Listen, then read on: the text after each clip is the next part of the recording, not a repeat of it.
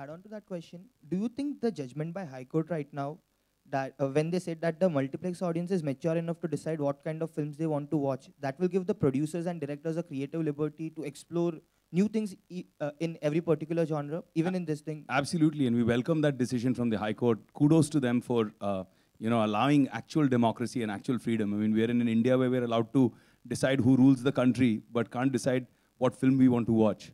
So I'm totally for certification over censorship. And we're all hoping that that's what the next obvious step is going to be from the Information and Broadcasting Ministry. And they're pretty cool. I mean, we had some interaction with them, and they were very helpful and very supportive. So we have no complaints at all. हम लोग सोच रहे वापस रीसेंसर के लिए भेज दें.